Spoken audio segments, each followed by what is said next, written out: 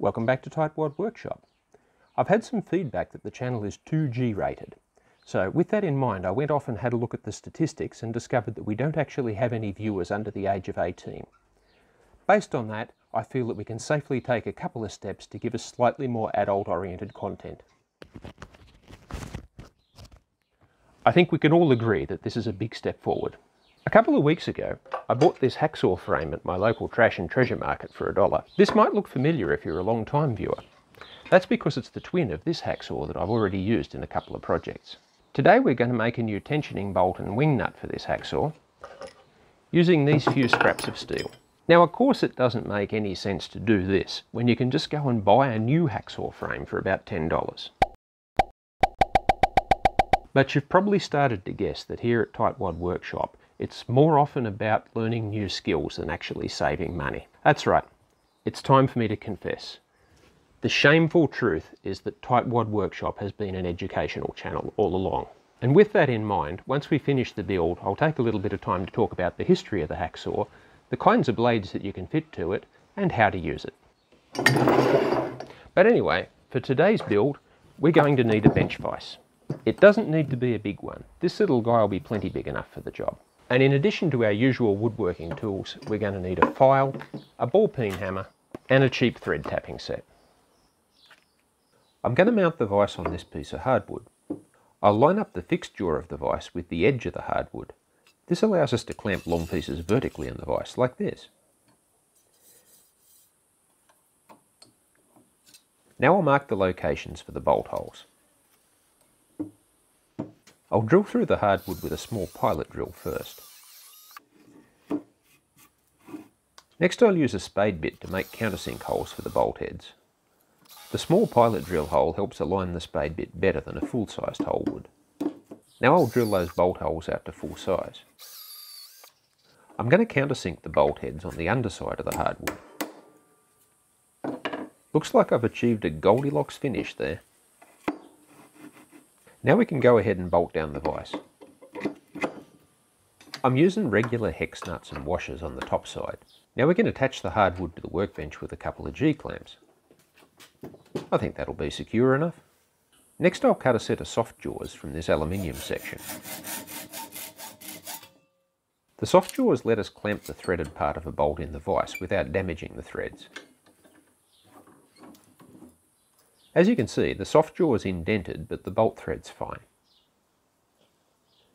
Now we can disassemble our original hacksaw and take some measurements.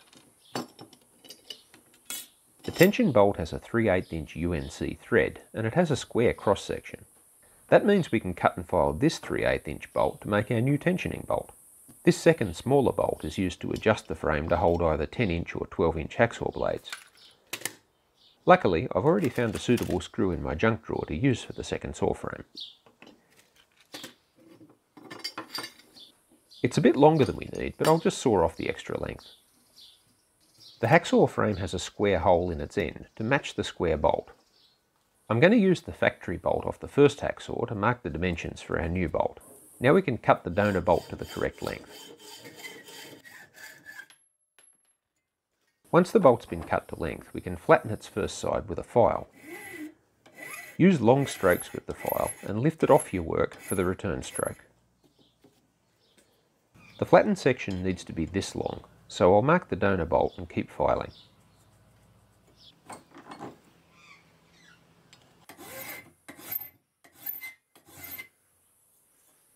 Once the first side's been filed flat, flip it over in the vise and file the opposite side in the same way.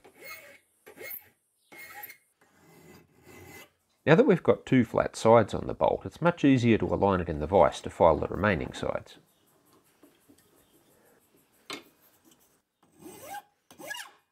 Keep filing those sides until the bolt slips easily into the hacksaw frame. The round section shouldn't fit through the square hole in the frame.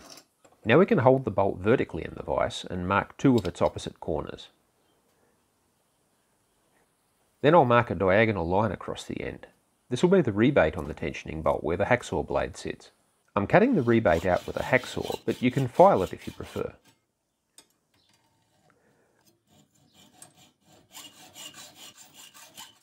Let's assemble our new bolt in the hacksaw and take a look at the alignment.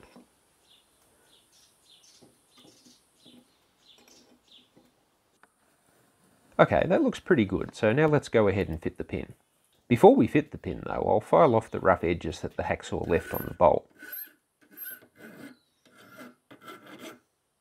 Now we can use a spare hacksaw blade to mark the location for the pin.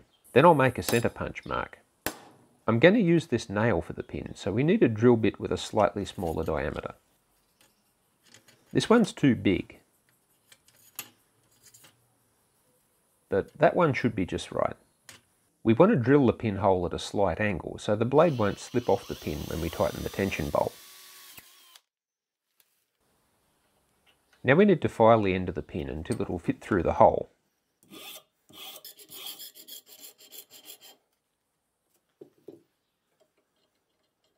Once the pin will fit, hammer it tightly into the hole, then saw off the excess.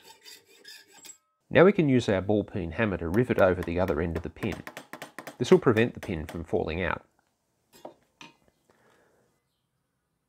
Because we were holding this end of the pin against the vise while we were riveting, it's now mushroomed and the hacksaw blade won't fit over it. That's easily fixed though with a few strokes of the file. So now we can assemble our hacksaw using the nut and washer that came with our donor bolt.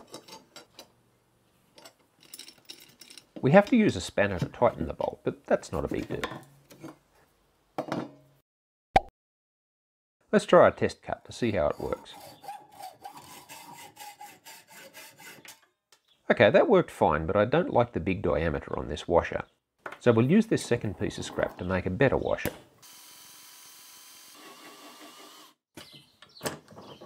My own hacksawing skills are probably best described as adequate, but I know a couple of old boys who could pick up a hacksaw and saw this whole bolt into a perfect stack of identical coins.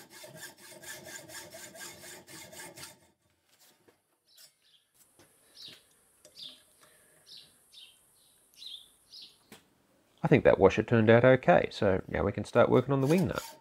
I've switched to a coarse blade in the hacksaw to cut the steel block for the wing nut. Once we've cut the block, I'll mark and punch the centre. Then we can drill a hole through the block and enlarge it with a bigger drill.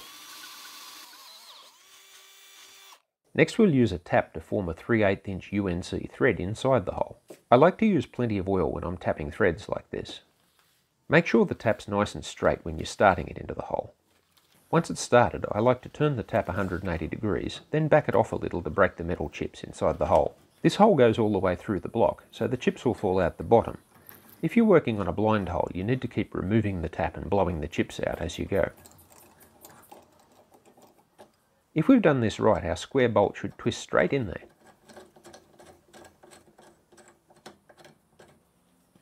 Now we can mark out the cutting lines for the top of the wing nut and saw them down with the hacksaw.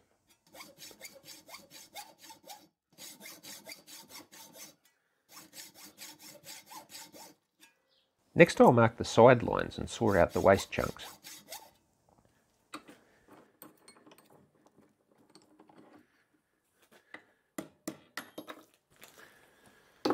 These last couple of waste chunks can be removed easily with a chisel.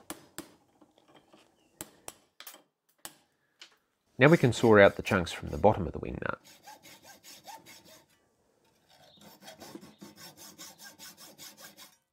Once we've cut out the rough wing nut shape with the hacksaw, we can smooth it out with a file.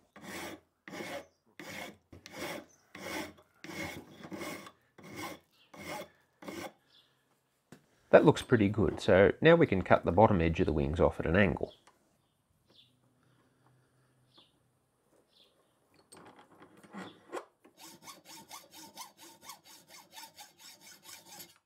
I've hit the top of the vice jaws with my hacksaw a few times there. That's very bad workmanship on my part. Okay, after a bit more final finishing, that almost looks like a wing nut. Let's test fit it and see how it looks.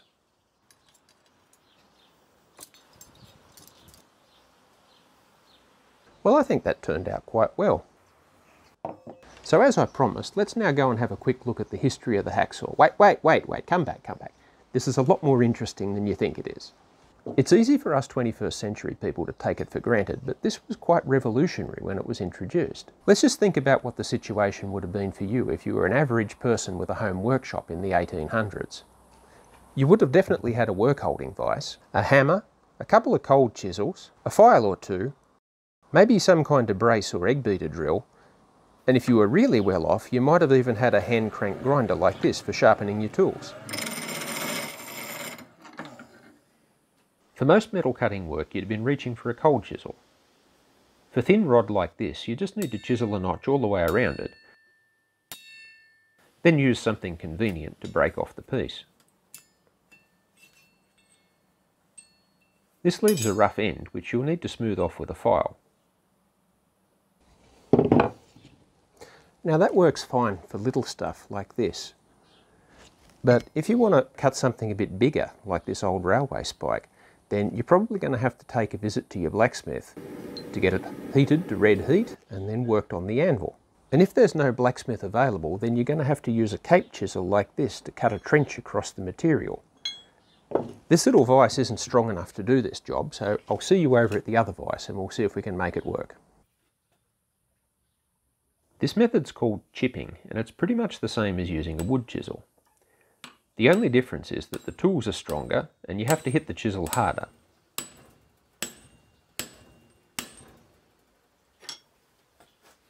Here's a chip of steel from our cut. That's probably why the technique's called chipping.